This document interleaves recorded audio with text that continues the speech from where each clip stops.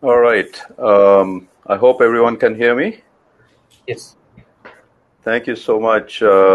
Let's get started. There are all sorts of new features on the platform this time.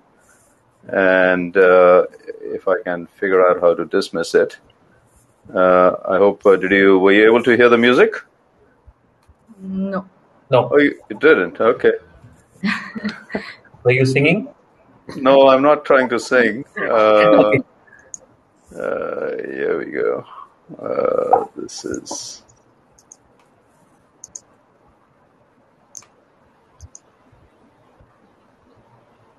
It's bedtime here, Gurvinder, so you put me to sleep. well, I got to tell the run the platform guys on the new music feature they introduced. It's no easy way to dismiss the darn window. There's a bug in the platform. Bear with me, guys. This is like when you regret you did this.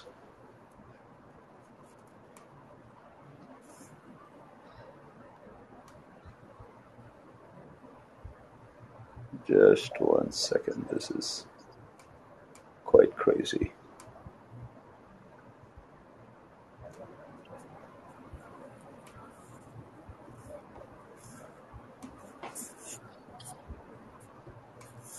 Okay, I'm just going to proceed with the way it is. Anuradha, can you hear me okay? Can you see me okay? Yeah. All right. Well, thank you. Well, sorry about that interruption as we were experimenting, or I was experimenting with some new features that the platform organizers had pushed out in an email. But I'm so happy to be here with a preeminent set of experts covering pretty much the entire world except from the continent of Africa and continent of Europe. But we have 4 experts over here with us. Anuradha Agarwal is the founder of Think North Consulting based in India, in the Delhi area. And she's an award-winning marketing, communications, and technology professional, India's most admirable Forbes India 2021 award. Been the finalist for the Young Lions 2019 and 2018 marketing. My God, a very, very long list of credentials that I can't even do justice to over here. And her company, Think North Consulting, works as marketing strategists and brand consultants to some of the most admirable, impact-driven companies and organizations. Anuradha, would you like to say a few words before I introduce the others? Right. Thank you, Gurvinder, for having me on this panel. It's an absolute honor to be with all of you. And, like Gurvinder mentioned, and I would just like to add 2 points to that. I think one of the main aims remains to be technology first marketing communications company. And that is why I have, repeatedly invested into, AI going forward when it comes to marketing. Another area that remains very close to my heart is having more women in leadership positions. So I, remain mentoring, I continue to mentor young girls so that more women in India can be in leadership positions. So that's about me. We have limited time, so let's go to other panelists now, Gurvinder. So kind of you. Our second panelist is Michele Mosca. Michele is based out of Canada. He's the co-founder and president of evolutionQ. Now, you're going to be really impressed with his background. Dr. Mosca is one of the world's leading scientists in quantum computing, quantum cryptography, and conventional cryptography in an era with quantum technologies. He was a founder of Canada's Institute for Quantum Computing, was a founding faculty member of Perimeter Institute for Theoretical Physics, and Michele co-authored the respected textbook, An Introduction to Quantum Computing, which, Michele, I should have a copy and then get you to sign it. Absolutely. So, Michele, thank you so much for joining. Would you like to add anything to your background or say a few words? Well, it's a great pleasure to be here. I mean, the essence of my work is two-pronged. One is to allow the world to benefit from all the positive applications of quantum computing, but to do so in a way that is safe, that is secure. So to proactively prepare for the negative side effects, and in doing so, create a security infrastructure that is more resilient. And is not only resilient to quantum technology, but is more resilient to other unknown vulnerabilities of the future. Thank you, Michele, and welcome to the panel. Welcome, Anuradha. Our third panelist is Girish Ramachandran. Girish is based out of Singapore. He's the president of Asia Pac of TCS and a board member of the Global Reporting Institute. Girish is responsible for TCS's business growth in the region. He has led the business on a almost 12% year-on-year revenue growth to become Asia Pac's leading IT consultancy firm, employing almost 35,000 staff across 12 markets. Girish is a strong proponent of the Business 4.0 philosophy and committed to harnessing the power of technology and innovation to drive sustainable business outcomes, something very pertinent to the discussion that I'll give an overview of in just a few minutes. Welcome, Girish. Would you like to add anything else or share a few remarks? First of all, greetings to all of you. It's a pleasure to be here. This is my 26th year in TCS, and I've lived and worked across multiple continents. But what I see happening, I see three important tenets for organizations to succeed in this post-COVID era. The three things which I see is digitization, innovation, and sustainability. And I strongly believe that all the three have to coexist so that we have a better future. So I'll speak a little bit of this as we go along. Thank you. Thank you, Girish, for bringing in the expertise and keeping us honest and focused on the sustainability topic. Welcome again. Our last but not the least panelist is William Ting. William is the new strategy, the VP of strategy at a company called HighRitual.com. He's based in the US, and he's also the former legal advisor to TSMC, which is the largest semiconductor fab, Taiwan Semiconductors. William is an award-winning attorney, admitted in California, focused on the intersection of complex technology transactions, data privacy, IP protection, and US export controls. He guides commercialization of emerging technologies with a passion for data monetization. William, anything you'd like to add or any opening remarks you'd like to share? Thank you, fellow panelist, moderator, and Horasis. Very humbled and honored to be working with a very distinguished group of thinkers. Our biggest human contribution to this world is the jobs that we're able to create meaningful jobs that are able to lift people out of poverty, jobs that are able to provide people groups from underrepresented society layers to help them break the chain of poverty. Inclusion, diversity is something that I've always believed in. And one of the things that attracted me to HighRitual, the company, we're using AI-driven, data-driven technology to match job candidates from around the world to employers that are looking for engineers from diverse backgrounds, that are looking for data scientists from diverse backgrounds, that are looking for talent in the sustainability industries for people coming from diverse backgrounds, just like Horasis. The vision of an all-inclusive, culturally equal group of human individuals. And that is the vision that we also want to achieve. Thank you. Welcome, William. Thanks for those remarks. And my name is Gurvinder Ahluwalia. By now you might have figured I'm the moderator of the panel. And this is the panel on technology facilitating access to international markets. My background is deeply and extensively in technology. Most recently, I spearhead platform development strategy and platform implementation using blockchain, but also at the intersection of IoT, cloud, and increasingly AI and machine learning. Even though I come from a very long heritage of corporate and enterprise background in systems, I was previously the CTO of IBM's blockchain, IoT, and cloud business covering North America. I'm now more in a technology-neutral, product-neutral position, and as an entrepreneur for my company called Digital Twin Labs, based out of Dallas. I'm so privileged to host the group over here. Let's get into the core of the discussion. So when we talk about technology facilitating access to international markets, one of the questions, and Anuradha, I might just keep it in the same order of the introduction. I'll probably start with you a little bit, and then we can sample around a few other questions with the others. Can you help us understand or level set the group over here as well as the audience? What do you mean, and what are you seeing when we talk about access, the word access, and to international markets? What's the ad tech and the branding perspective from your end on that? Right. Thank you for asking me that, Gurvinder. And so I'll just bring it, bring a little marketing lens to the whole topic. And, I see AI and blockchain as yin and yang, right? So artificial intelligence, you can, it's prescriptive, right? You can forecast.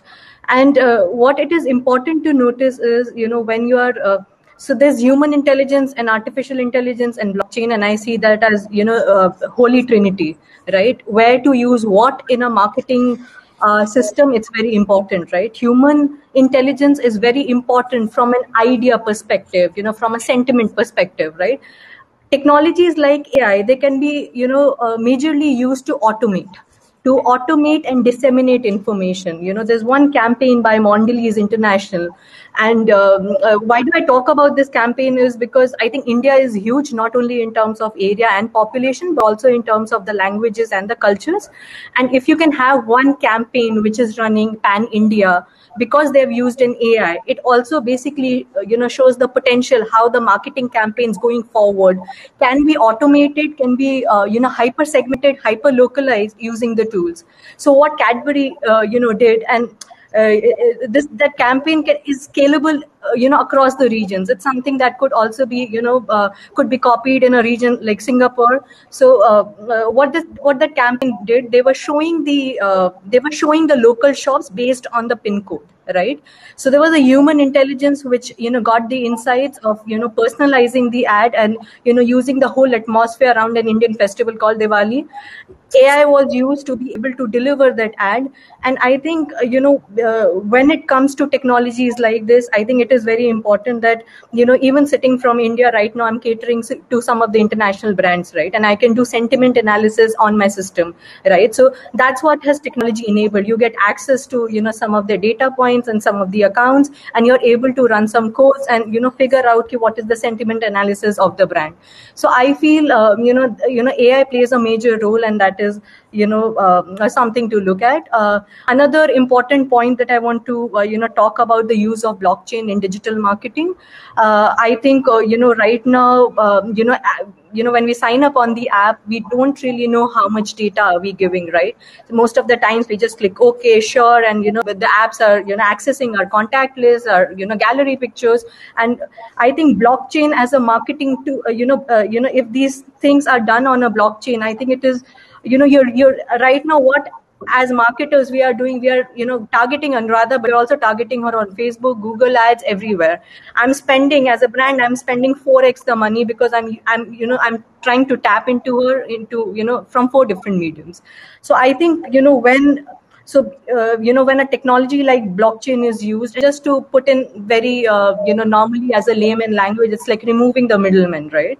So when you're able to do that, I think you get better ROI on the money spent, as a brand, as we have also seen, I think, the other day when I was having a discussion with William, and I think he also brought up this point that, the increasing, number, the cases of ad frauds, right, across globe, right? So right now, if I think around $350 billion is the digital advertising industry, and almost 10% of that accounts for ad fraud. And if that is minimized using blockchain, I think brands could do better using the same amount of money. So I think these are some of the important points that I feel technology can really enable and make this world more accessible. Excellent. Well, thank you, Anuradha. I liked the articulation of human intelligence, artificial intelligence, and blockchain. And sometimes I feel it kind of challenged human intelligence to be at the same pedestal with artificial intelligence and blockchain. But I see the triumvirate that you're trying to draw over here, which brings me to kind of raise the discussion into into a natural tension that exists in the industry, that here we are where we are looking to all these platforms. I'm beginning to, pull in and point towards Michele in just a moment.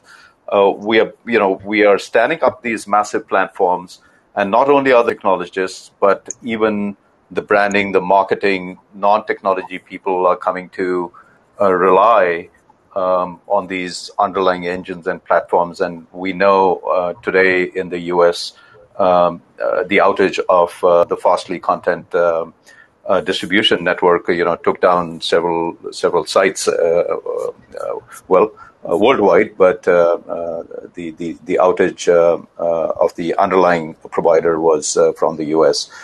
Anyway, my point being, while we are building these platforms, what is the threat, right? And I don't necessarily mean just traditional cybersecurity threat, but with the dawn of quantum computing, might I add, Michele, you are the best person perhaps in the world, not just in this panel, one of the best people in the world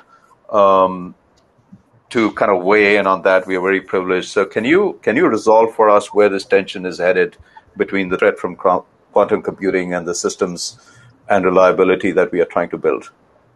Yeah, well, I mean, throughout human history, whenever we get a new capability, we're excited to seize all the short-term rewards.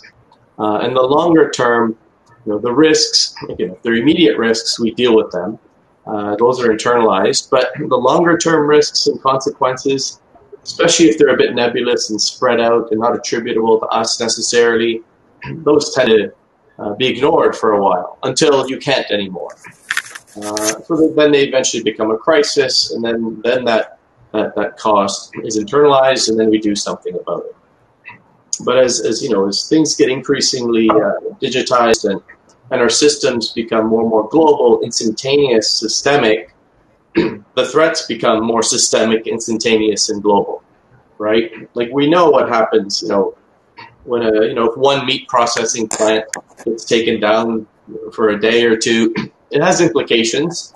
And if a few days earlier a water processing plant gets poisoned because of a cyber attack and so on, it's not pleasant, but we kind of know how to manage with these.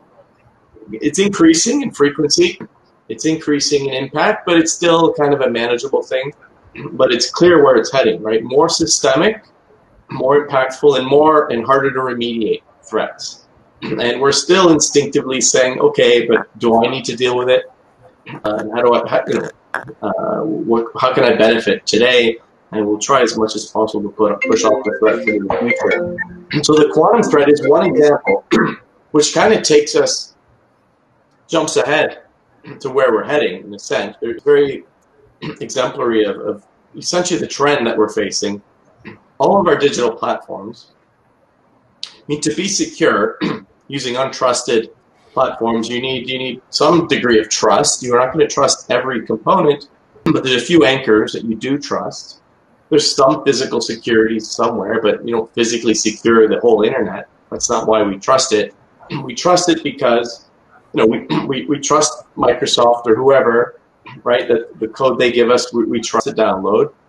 Of course, they physically secure their keys and so on, but it's cryptography is the missing piece. And the more cryptography, the stronger the cryptography, the less you have to trust, the less physical security you need. It's never zero.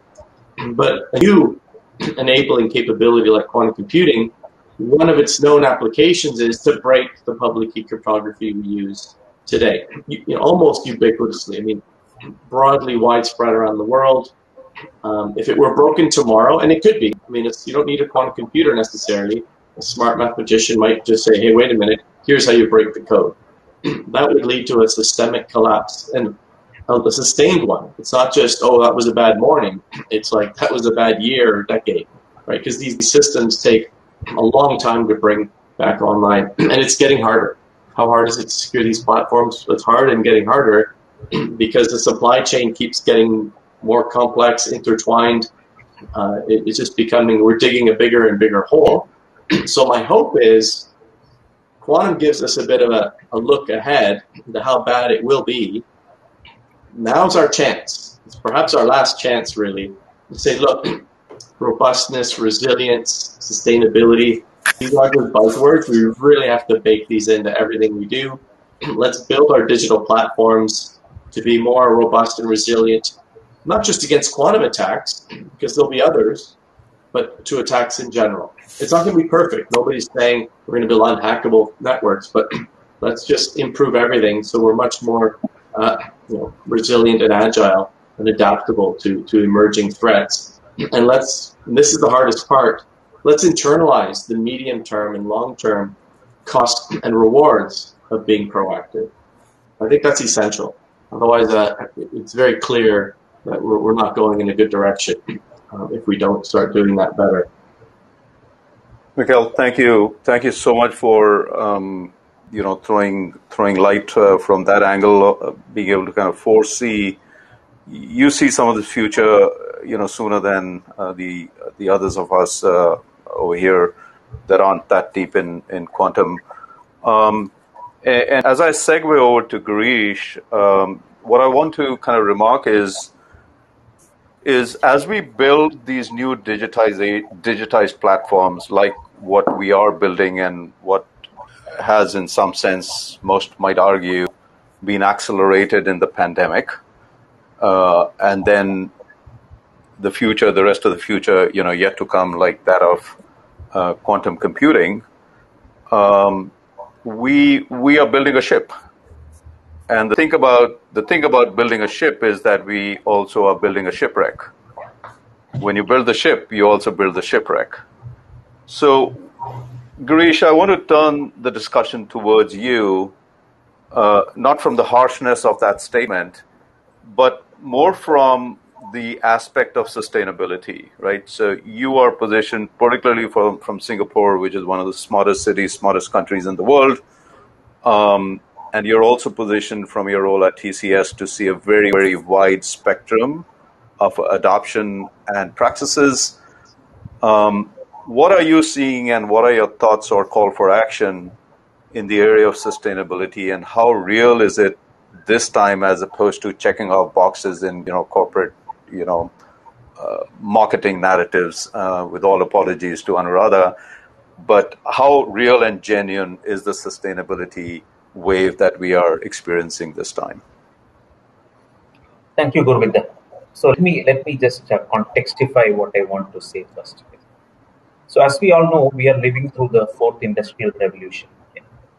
And we have seen the velocity, the scale and scope of change has been transformational. And essentially, there has been a lot of breakthrough in new technologies, whether it's blockchain, whether it's artificial intelligence, whether it is new ways of working like agile, a lot of things. But changes are also rapidly blurring international markets or international boundaries, if you may, and reshaping industries, and almost everybody post-COVID has only accelerated the change set forth by Industry 4.0. In that context, if you look at what governments are doing and businesses are doing, businesses and governments are essentially focusing on accelerating digitization so that we can alleviate any future shocks. However, if you take a moment to look at what governments are doing, governments are also being very nationalistic. Most governments are turning inwards. And if you look at access to global markets today, most of global markets are being shut down. Okay? So the only opportunity for organizations to look at accessing multiple markets, being in a small country, if you don't have a big domestic market, is looking at digitization. And I've been seeing this from the lens of Asia, where every country is small. But if you want to look at adoption of digitization today across Asia, it's been phenomenal. And the reason why I believe digitization can help is because there is an access to multiple markets that can be provided in spite of being nationalistic. I'll give you one or two examples. Okay? So, for example, we did a very interesting project in India. India exports a lot of shrimps, and the export of shrimps goes to essentially countries like EU, the bloc, or Japan. Okay? These are the two major markets for that. Okay? And and EU and Japan has to go and look at tracking and tracing, and they have to see where is the where do the shrimps come from? Which farm does it come from? Is it comes from sustainable sources? Okay.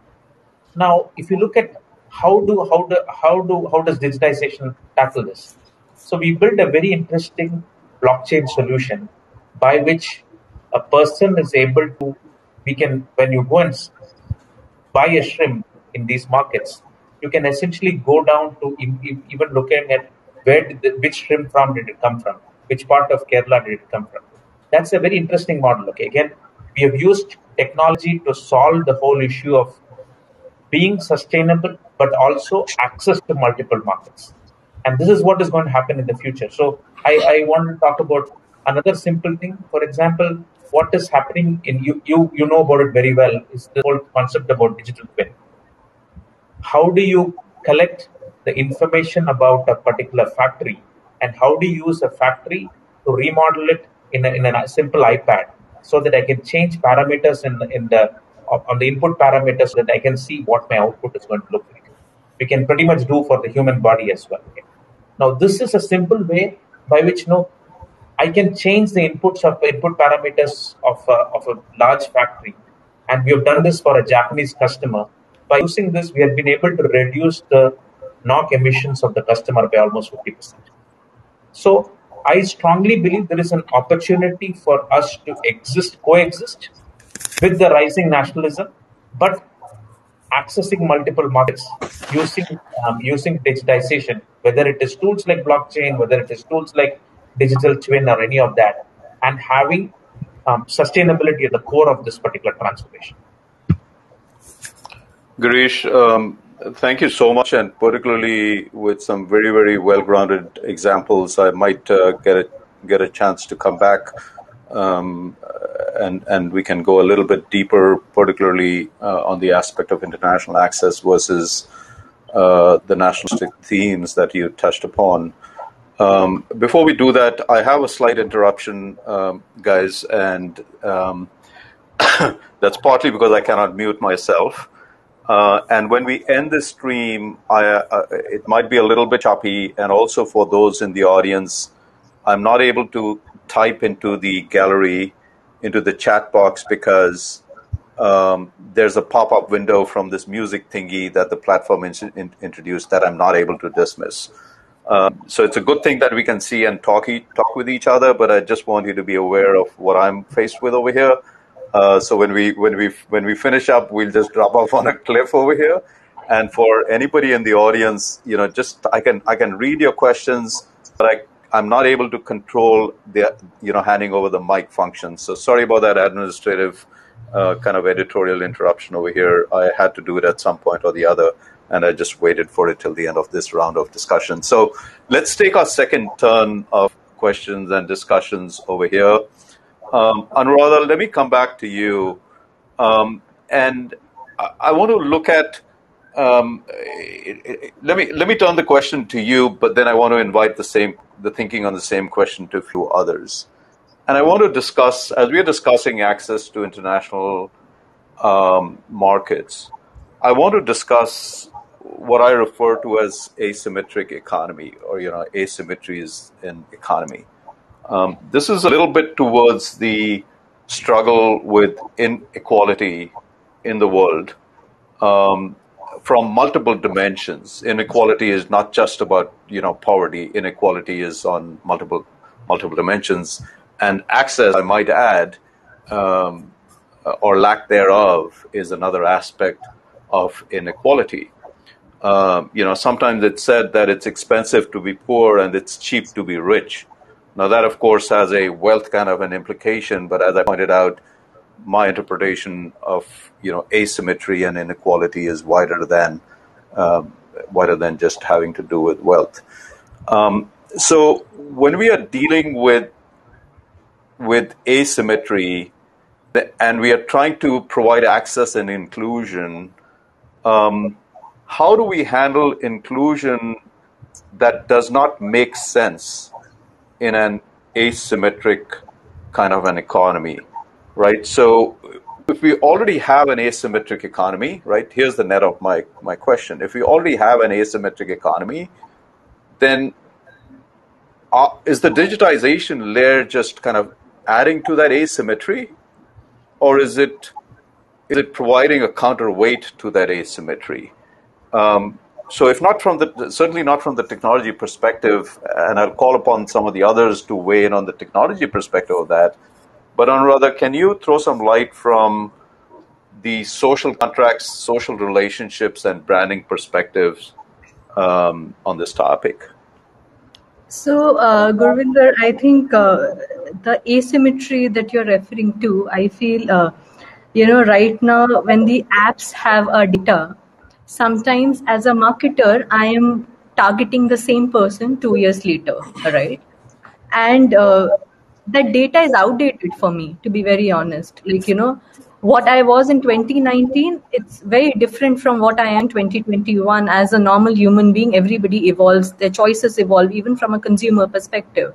So when I talk about introducing all these digital mediums on a technology called blockchain, I'm also referring that the consumers have access to how much data should be there, how much they want to share, and like whenever for how long it's going to be there. So it's not only about how much, but it's also about how long. So that also gives the control to the consumer, which can bring in some sort of symmetry, according to me.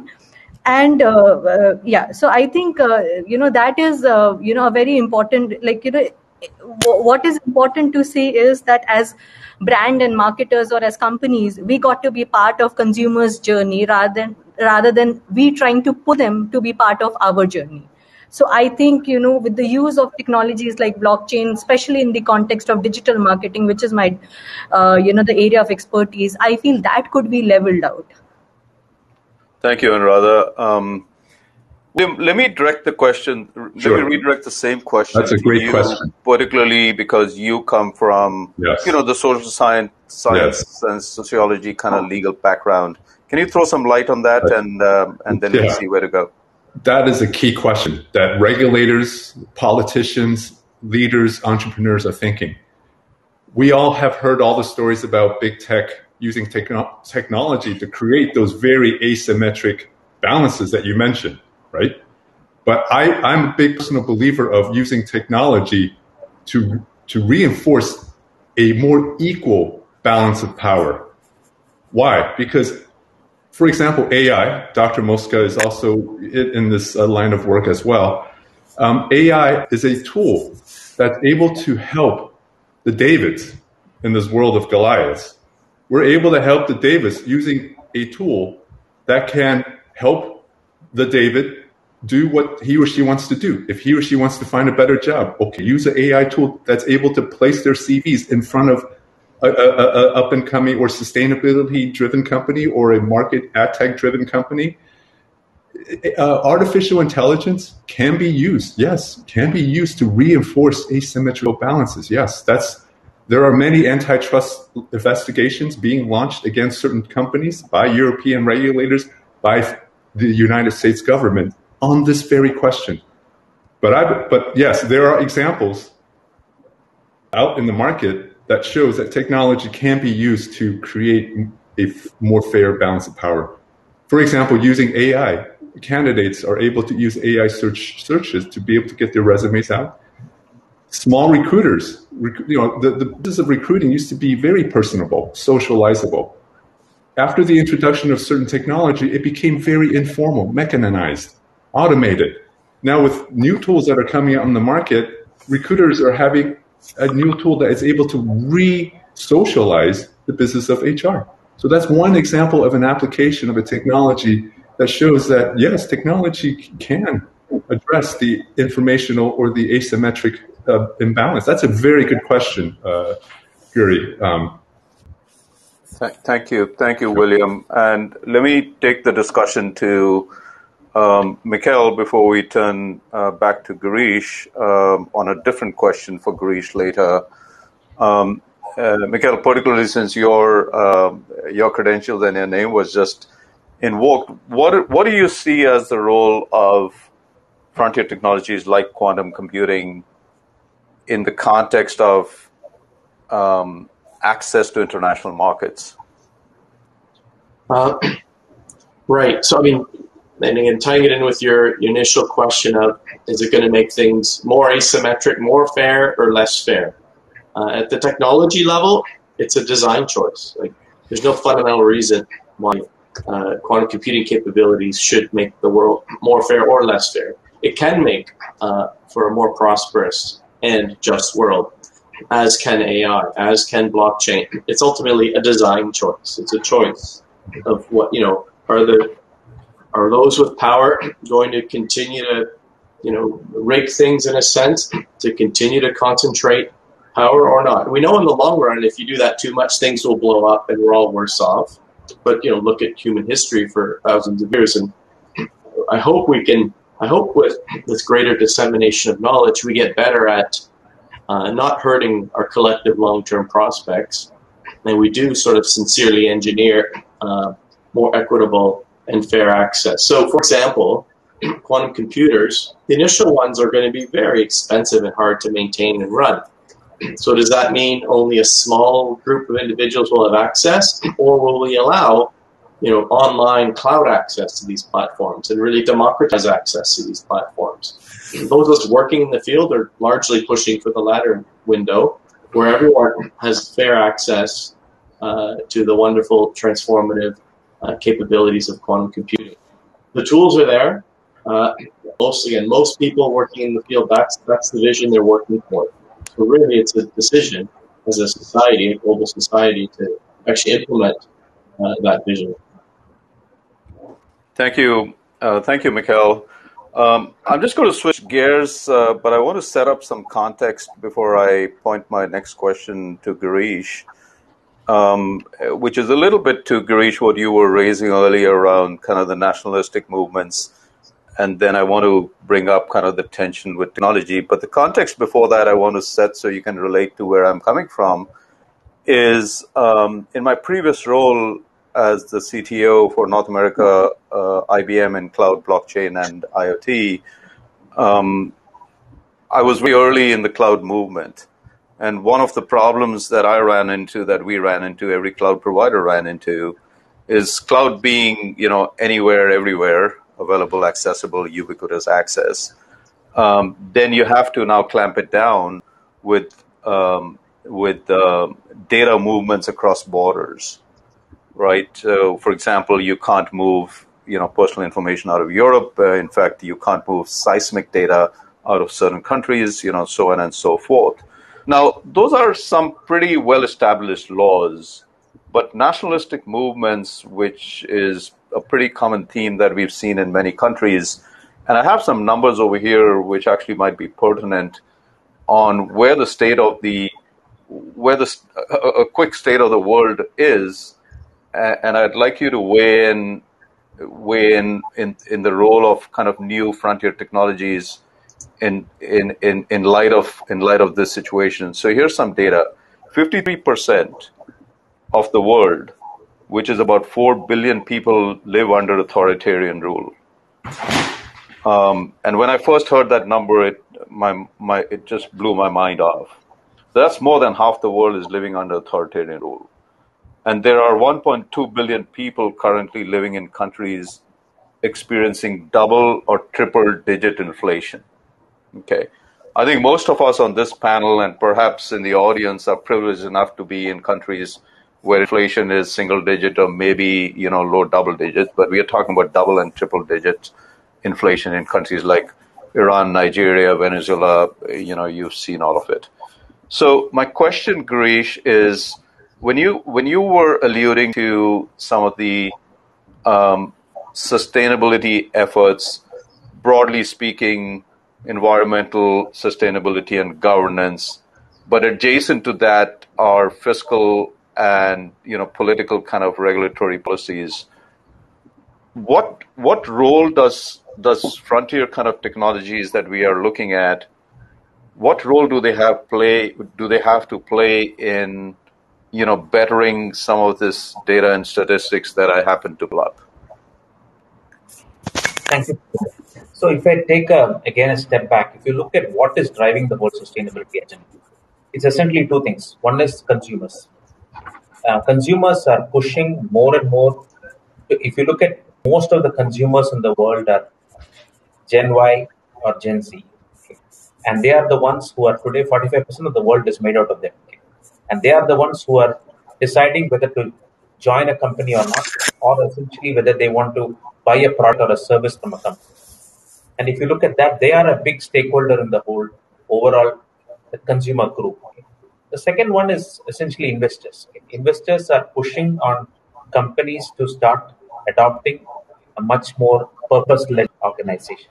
So if you look at context of this, and then I just want to throw up a topic which is going to come up very soon, is this whole thing about COVID vaccines. Now, if you look at nationalistic sentiments and you go across borders, you'll find that every border has a different type of vaccine being given. And today, the problem is compounded by the fact that, for example, if I have in Singapore, I get my Pfizer vaccine. I cannot use my Pfizer vaccine if I have to go to China because it's not valid. It's not valid there. Okay? So essentially, every country is putting a condition that you need to have a particular type of vaccine. Okay? And this is the nationalistic fervor which is going around the world. So I did a very interesting thing about trying to see whether I could give access to actually consumers to decide what is the data that they need to open up. I think that is going to be the future, Gurvinder. I feel that we need consumers to be given the choice of what they should be, what they should reveal, what they should not reveal, so that we can actually level the whole nationalistic favor which is happening around. Girish, I'll make you feel better. I just came back from Hawaii as we were talking before the meeting started, and just to remind the audience, Hawaii is a state of the United States, and I live in Texas. They did not accept my CDC vaccination card. Yeah, there you go. Within the state. So these are the rules within the state. So I can totally relate to the points that you're making. Well, team, we have a couple of minutes, and let's spend those last 2 minutes in just doing a quick 30-second round the table. We'll go in the order we were introduced. And if there is some soundbite you want to leave which serves your purpose, the purpose of the company that you represent, or serves a certain call for action, this is the moment to do it, and we'll wrap up with that. So, Anuradha, would you like to go first? Sure. So, I'd just like to wrap up saying that we got to understand where the technology needs to be used, which section of the pyramid that we need to engage in, and with what technology. Like with AI, you can't be at the top of the pyramid. It has to be at the bottom of the pyramid, right? Especially when it comes to marketing.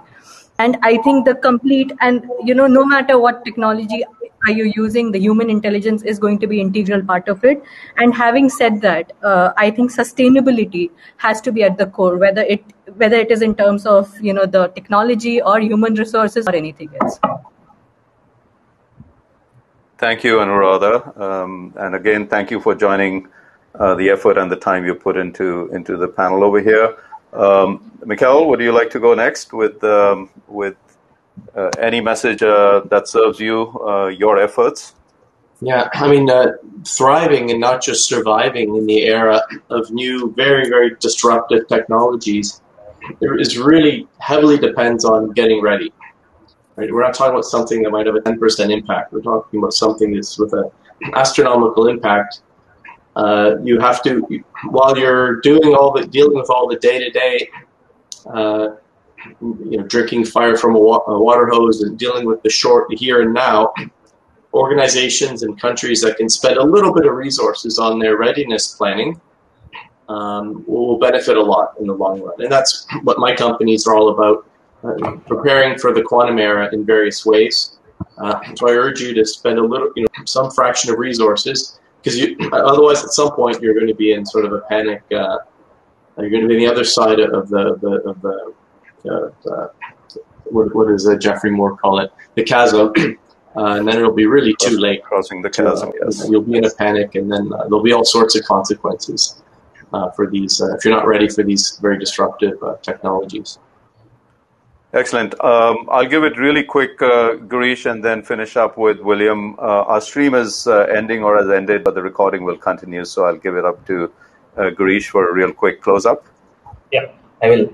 So I believe we are in the fourth industrial revolution, and it's not. I strongly believe it's not about technology or business, but it's about society, and we have to accept the fact that whatever we do has to actually help the society at large.